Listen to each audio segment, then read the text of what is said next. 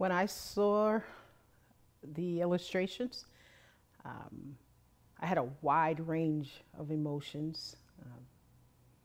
Thinking, I'm someone that appreciates history, and particularly in America, I've been concerned sometimes about the lack of accuracy of history.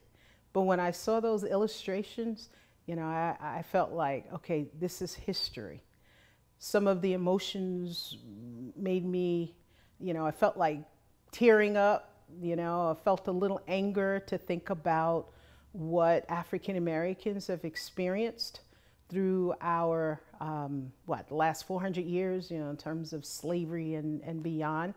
So it was a wide variety of emotions, but it's hard not to identify with those pictures as an African American and to think that my grandmother and my great-grandmother and ancestors experienced some of the things that were displayed in those illustrations.